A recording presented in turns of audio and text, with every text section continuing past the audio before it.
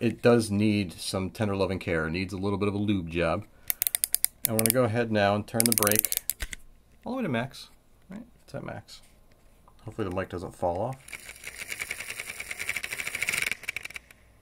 Goes from 4 inches to the left, and it's like, holy crap, that's awful. And then this one is perfect. So that summarizes the tackle industry as a whole, to be honest with you. It doesn't take much from box to box and reel to reel, and sometimes inside the same box. Gentlemen, ladies, and anyone in between, I welcome you all, and today we're going to get up close and personal with a reel that's been around for quite some time, and it might be the reel that kind of kicked off the whole gear ratio craze. And this, my friends, is the very heavily marketed Kastking Speed Demon 9.3:1 gear ratio low profile baitcaster. Now, before we go ahead and get into the nitty gritty of this reel and tear it all down, I just want to give you guys my thoughts on gear ratios and baitcasters and spinning reels. And it may be different from yours. So from this perspective, or from my perspective, when it comes to gear ratio, 9.3:1 is way too fast for 90% of the fishing that I'm doing. I am at home, I'm in my happy place with a 6.3:1 gear ratio, and I'll go up into the 7s, but anything over that, I find that no matter what I try to convince my brain to do, I can't steadily retrieve my baits at a slower pace, and I'm always moving the baits too quickly. So for me personally, I like going down to the lower gear ratio reels, even in spinning reels. So many of today's spinning reels are far too fast. I don't need 3 feet of line to come in every time I turn my hand like this. Now, when it comes to baitcasters, you're using them in different areas than you would a spinning reel. So I get in certain situations, you make a long cast with a frog to like a clearing in some pads or some algae. And when you get it past that, you just want to get it back to you and make the cast again. So you want to recover as much line as possible. When you're pitching and flipping, once you get it out of that little pocket, you want to get it back out and make another cast. So you want as much line to come in as quickly as possible. And let's face it, largemouth bass don't really fight. They don't put up all that much of a struggle, whereas you need tons of cranking power and tons of drag pressure to get a 5-pound fish to move 2 feet out of harm's way. So you don't need much to have a reel that will catch, cast, and last. But when it comes to these super high gear ratio reels, I haven't been inside this reel, and I have not seen anything of what's inside this reel yet. So I have a prediction to make that it has a average run-of-the-mill sized main gear, nothing too crazy, maybe bigger than what you get in some of these 6.3:1 gear ratios or the old school round reels. I'm assuming it's going to be a little bit larger, but I'm also going to make the assumption that the pinion gear is tiny. So when you have a huge main drive gear and the secondary gear in the train is a little tiny pinion gear, they don't tend to last all that long, regardless of material. And if this reel were fished for years and years and years, it's not going to last. But again, it's $70, $50. It's not a reel that's really designed to last. It's not going to be a hand down to your grandchildren. And that's perfectly fine with me. So from the perspective of somebody who doesn't often use high gear ratio reels, but understands where they really do fit and they fit well, let's go ahead now and kind of do an overview of what it's like on the outside before we go inside. And yeah, I get it. There is a new Speed Demon Pro out, an updated version of this with the wind grips and a fancier paint job. And this reel is still a current production reel, so it's worth going over. And with that, we're going to go ahead and spin the handle. Now, it's not a quiet reel. And this reel was submitted by a subscriber. It's not a reel that I purchased, so thank you, Fern, for submitting this reel for me to tear down and review. And I did put a lot of time on this reel trying to learn and become proficient at using a left-handed baitcaster, so it was good for me. I enjoyed learning the opposite way to cast and retrieve and become comfortable and efficient at it. So that was one of the things I enjoyed most about it. I mean, how many of you guys out there have been fishing a right-handed baitcaster for umpteen years and then switched to a lefty and you look like a fool? So the learning curve was fun. And I can definitely say learning on this reel and getting my casting stroke down from the opposite side was a little tricky, because I did find at times I had to go up to the maximum brake setting, and then this would happen. Let's go all the way up to max. All right, see the max right there? So I don't know, and I was never able to really figure out what was causing that. And I'll go ahead and back it off again, and I'll put the mic on the back of the reel so you guys can hear exactly what I'm feeling. And I do this because any kind of vibration or buzzing or any inconsistency transmits directly into the microphone, so you can get a good idea of what I'm feeling in hand when I'm holding the reel through speakers on a cell phone. You feel me? So, just a slow retrieve.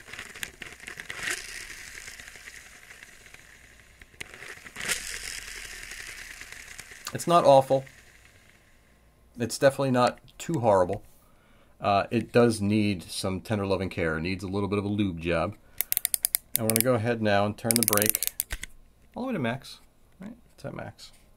Hopefully the mic doesn't fall off.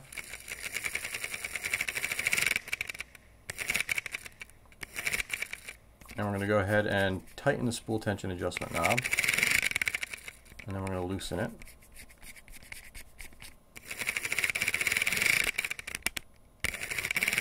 So you can see it's, even with the spool all the way to the left, to the handle side, no difference.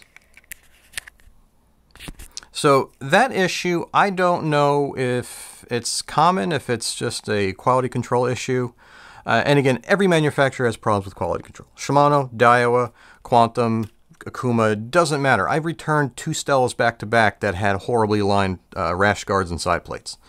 So it doesn't matter if it's a $20 reel or a $1,000 reel. It's an industry thing, and it's a retail widget thing. Now, the other thing I want to point out, which kind of really does sum up what I was just talking about when it comes to the quality control and how it just finds its way into pretty much everything nowadays. If you've seen in the past, this is an area of a reel that I really pay attention to, and that's the shimming of the handle knobs. And it seems stupid, but it was said in the comment section. It's a perfect way to describe it. It's where you basically grab the reel. It's the input side of the reel, and it's the most tactile part of the reel, and you want that to be as refined and perfect as possible. And if you look here, that is on par with a $600 reel, right here. And I do like the knobs. This is like a almost like a couple generation, like a G3 Abu Garcia type EVA knob. There's no hard edges. All the edges are broken. There's no curves that kind of force your knuckle joint, like right here, into a high spot where it really just gets in there, and after a couple hours you just want to just rip your finger off. It's very comfortable. But when you look at this knob here, it's perfect. There's no play at all, which is the whole purpose of putting ball bearings and shimming washers, is so you can take up all that slop. See? Perfect. And then, tell me if you notice something. Goes from, 4 inches to the left, and it's like, holy crap, that's awful. And then this one is perfect. So that summarizes the tackle industry as a whole, to be honest with you. It doesn't take much from box to box and reel to reel, and sometimes inside the same box. And again, every reel that I've been tearing down where I show that, there's always one that's drastically better than the other, and I can't figure out why. That in production, they just can't even get close. It just boggles the mind. So it's all that being said, I think we're ready to go ahead and see just what makes this puppy chooch. I like the reel, I like the concept, I like the price point, because I don't want to invest $300 on a super speedy reel for 1 or 2 techniques. I think it's brilliant for that. It really truly is. For you guys out there, I can definitely say, if you're looking to spend a short change on a frogging reel, short change on a short range pitching and flipping reel, this is actually a good reel to go with. And I would definitely say, without a doubt, after putting time on it, even though it's a rickety, very imprecise, scratchy and scraggly winch, essentially, is what a low profile baitcaster is. It does the job. It does it very well. And for those specific applications, and any other application where you really want a fast retrieve, and you're not worried about really you don't want to put a deep diving crankbait on it. This reel will wear out. The gearing just isn't good enough to hold up over time, from what I've I'm assuming, sorry. It's just the way it feels. I just don't feel that if you use like deep diving crankbaits on a 9-to-1 gear ratio reel, I don't think it's going to last that long. So again, it's with all that being said, let's go ahead and take a look inside, and we'll pick it up from there. And something I want to point out real quick, beautiful spool design. I definitely like the weight reduction around the outer edge, because it's this outer edge where you remove that weight where you actually do pick up some performance gains. And I failed to mention early on that this reel is a wonderful caster. It really is. It's very fast, and when it comes to distance, it gets baits where you need them.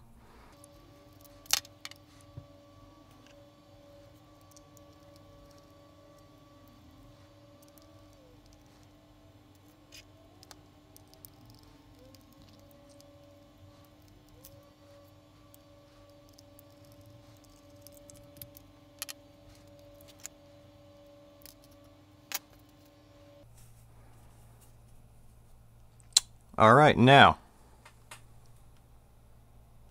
look at that pinion.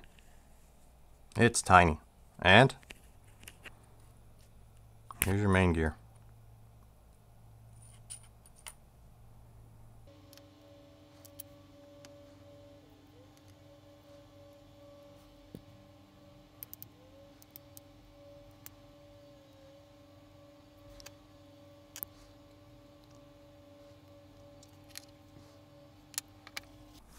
Alright, now that we've gone ahead and successfully made our way inside the belly of the beast, I just want to bring up a few things I referenced earlier. The first being the handle knobs. I mentioned I liked them. They were similar to some of the G3 Abu Garcias, and this is off of a G3 MGX, and you can see they are very similar. This is much more worn in, however. And yeah, I like it. I think it's comfortable, and I have no complaints there. I am a fan. Now, additionally, I want to bring up the prediction I made about the pinion and the main gear, and I don't think I could have been more correct on that. Just looking at the body of the reel, it was one of those things where it didn't look like there was much room. Like, you look at a plastic reel, and again, 90% of the side plates out there, unless they're fancy schmancy pricey reels, are made out of some reinforced plastic, or Leo would say rainforest graphite, or rainforest graphite. Oh my god, I had to ask my girlfriend what he had said in that Kastking review, which I thought was absolutely brilliant. I give kudos to Extreme Philly Fishing for that review. I fully understand how difficult that is to do that, and it looked like he did it in one take. That makes it even more impressive. And I with his accent, I thought he was saying rainforest graphite or rainforest plastic. It really sounded like that. I'm going to have to cut this out. Oh, man. But anyway, so we have our reinforced... I'm going to screw up saying it every time I say it now. Yeah, when you look at what it takes to reinforce any kind of polymer, you knew that there was something that... You looked at the position of the handle shaft and what it would take to reinforce this frame and this piece here. And I just didn't think there was much room for a giant oversized main gear. And bringing up a main gear from a lower gear ratio reel, you can clearly see, this is out of a $500 reel. I know you guys are going to flame me for that, but it doesn't really matter. It's a gear ratio thing. It has nothing to do with materials or price. And this is out of a, I believe, a 2000 Abu ZX, old school, you know, the fancy schmancy ones from years and years and years ago. And yeah, so it's close. And this was like a 5-to-1 or 4.6-to-1 gear ratio. And then you have the pinions. And I have no idea what pinions these are out of. It might be like an old school Daiwa or an Abu Garcia as well. But if you compare, we have a camera here for a reason. Let's go ahead and you compare these, and you can clearly see that there's just not much meat. When you look at this one here, it's just tiny. It's like a toothpick. So that kind of tells me that I was right about the size. I mean, I don't... It's bass fishing, guys. I mean, if you're winching up the drag pressure to like 10 pounds, which it looks like this drag is capable of putting out, anytime you have multiple drag surfaces, that are actually keyed to the gear, that kind of means you're distributing the pressure, and it increases as there's more surface area to apply friction to. So this drag, I'm not even going to test it. It's over 10 pounds. I don't even, just looking at it, I'm willing to bet I can winch it down and break the reel and pull it out around 15 pounds. And I just don't see a lot of meat to these teeth. I mean, it's a nice cut. I'm not saying anything wrong with it, but it's just, there's not much there. So if you're using this for winching applications where you're winching in baits that have a lot of resistance, I have a feeling that gear won't wear well. If you're just doing it for short range stuff and you're bringing in like soft plastics and jigs and you're punching and stuff like that, yeah, you have the drag tightened down. It's got to be, I don't know. It's one of those things. I don't suspect it to be a lifelong, lifetime lasting drivetrain. Will it last you a season or two? Hell yeah, absolutely, without a doubt. But I don't see it being used in constant applications where you're casting 75 yards with a big crankbait and you're winching it back in the entire way and it's diving down to 15 feet. Those baits really do put a lot of strain on your drivetrain. And next to that, I want to bring up the spool. I went ahead and take the line off because I wanted to see how much milling and porting and whatever you want to call it went into this. And it makes you wonder why the more expensive reels don't do this. When you got a reel that's 70 bucks and they put out a spool that weighs 13 grams without the bearing, it's 13.05 grams. And it just begs the question, why? Why does this happen in a $60 reel and you don't get that in Daiwa, you don't get that in Shimano, you don't get that in anybody else? So I'd like to see that, to be honest. I mean, and I'm not a ball bearing 15 ounce, 15 gram or less or die club member. You know, I love BFS stuff. BFS spools are ultra lightweight and near zero startup inertia. You know, I've bought $100 spools before. You know, for freshwater and saltwater. You know, long distance casting, conventional setups. You want to go with the lightest spool possible at times, and you know, I've invested. But I'd like to see that more often, and you're starting to see that with MGL spools, and you're starting to see that with some of the SV spools that are made of lighter Duralumin and all that kind of crap. So it's cool to see, but it shouldn't be just reserved to $200 reels when you got a $70 reel doing that. And in the past, I've been very critical of Kastking, where I say they don't bring much value. They just bring products that don't exist at certain price range. And I'm kind of in between on this one. No other reel is available in this price range. You know, 60 bucks for a 9.3 to 1 gear ratio just doesn't exist. That ratio until this reel came out really didn't exist. But it seems to pack quite a bit in this little package. I like what I see more than I do the Royal Legend Elite. And just to give you an idea, the Dragstar is taken from what appears to be... Oh, nope, I'm wrong. It looked like it was like out of the standard Royal Legend. It looks like it, but there's no plastic liner in here. It looks like it's all just made out of aluminum. But this Dragstar is better than what you get out of the Royal Legend Elite. It's just strange how they go up in price and newer and better, all these things, and some of the older reels have some things that are actually better. And yeah, so let's take a look at the mag brake. It's your standard, you know, externally adjustable mag brake. You can see them moving in and out. And I'm trying to see where it impacts. Nice little design, but what's wrong with it? Why does it hit the spool? And you can see there's definitely something hitting there. And it doesn't look like it's any higher than the other ones. I don't know. And then if you look here, I don't know if the camera shows it, but there's a scratch here that may be for something else, I don't know. But there's definitely some scratching around the edge. So I don't know. I'm going to have to probably fully dismantle this and take a peek. And you can see that yellow washer in here has a, you know, a little bit of burnishing of the end of the spool shaft that impacts it. So it does ride on that. So whoever was using this, firm was using this, he was using it with quite a bit of spool tension in order for that to happen. At least I suspect he did, because when you tighten up the spool tension adjustment knob, it presses the spool into that side plate, which is why you see that dark gray in there, because that's friction surface.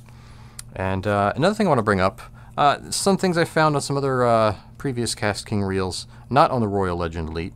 The spool tension adjustment knob on this is very loosey-goosey.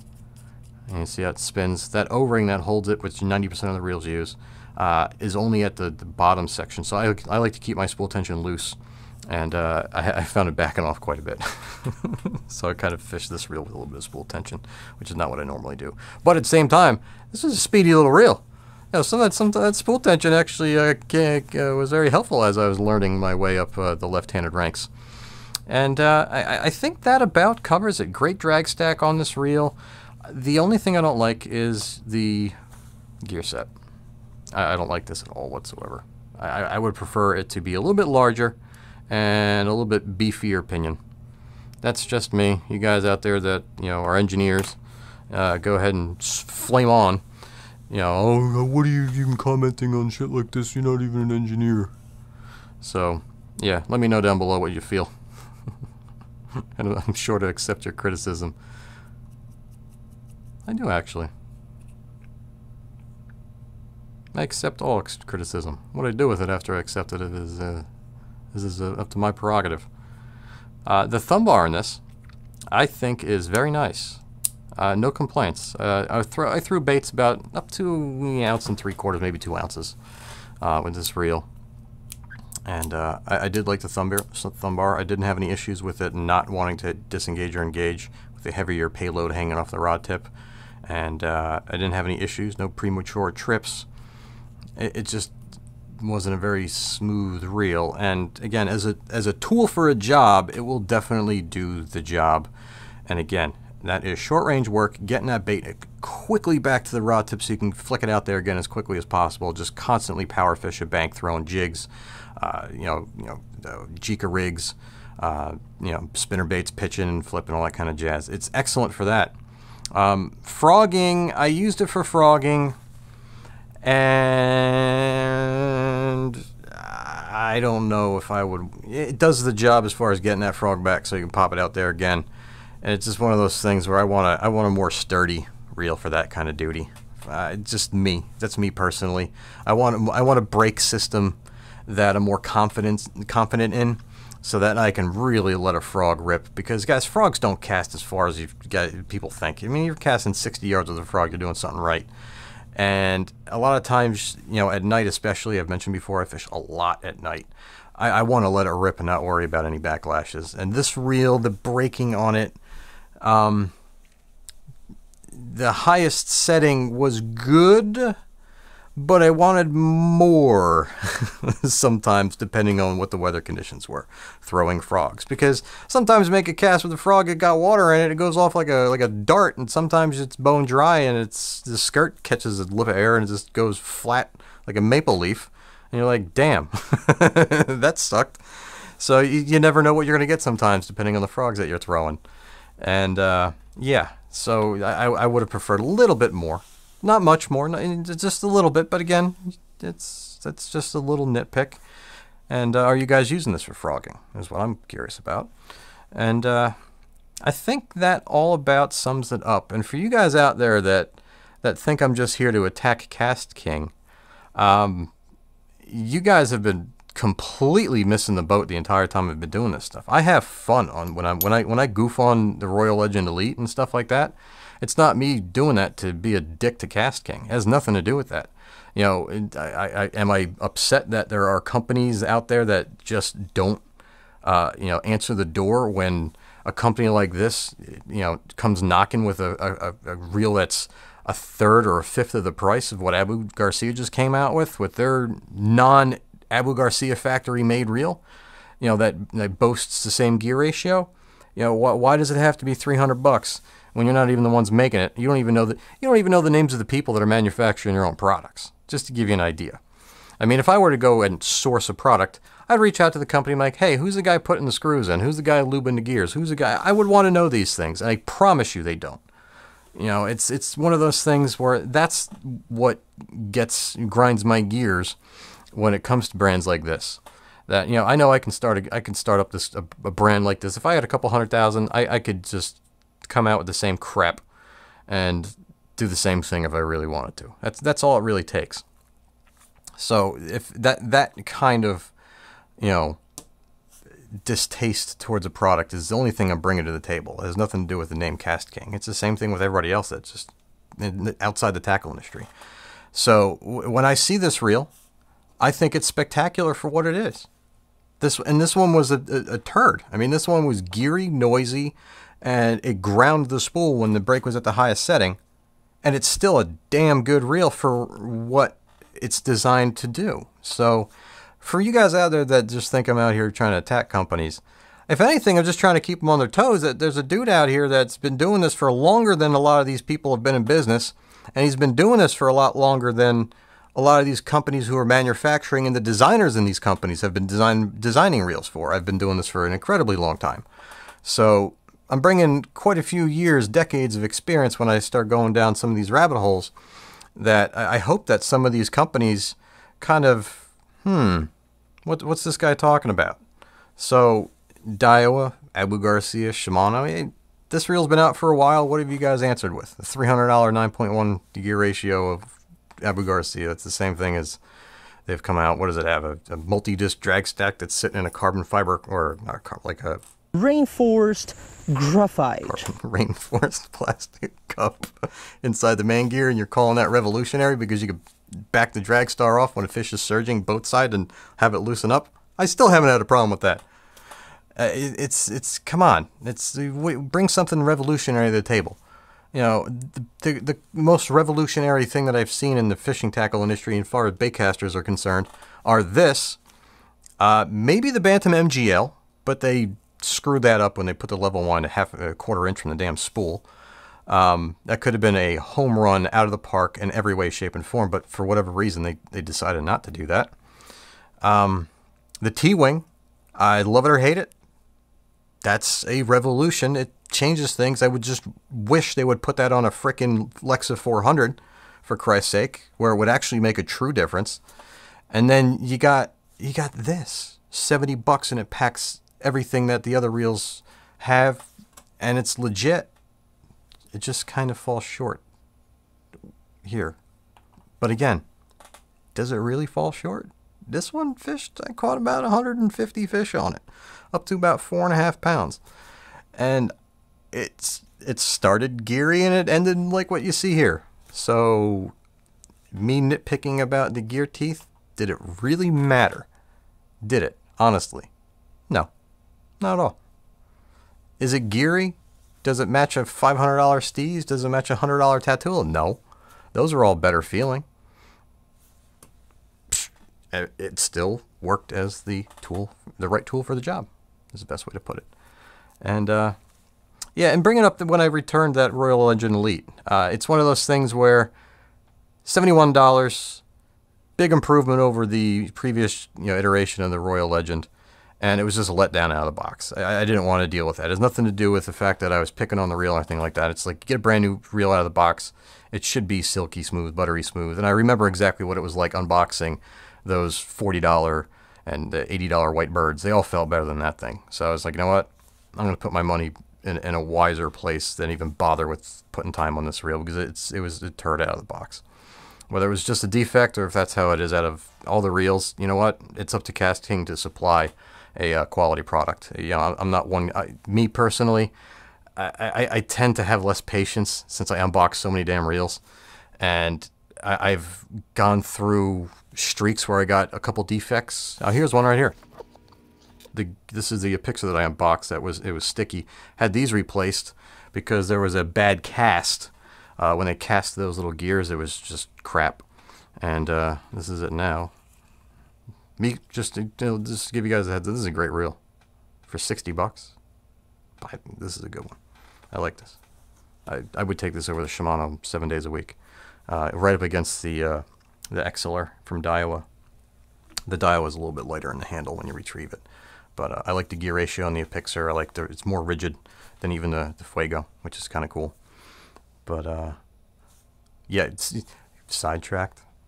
See how easy it is? See how easy that is. Anyway, it's with all that being said, I hope you guys enjoyed this. I didn't want to go that long in this reel, and like always, 10 minutes in Tackle Tour time zones, Tackle Advisor's time zone is like a half hour, it seems. So it's with all that being said, hit that like button. If you're not already a subscriber and you made it this far and you're actually hearing my voice at this point, check out some of the other stuff. Some of the stuff goes long like this, some stuff doesn't, some stuff's short and sweet. And I'm here for you guys. So if you don't mind, hit that subscribe button. And until next time, guys, I'll see you soon.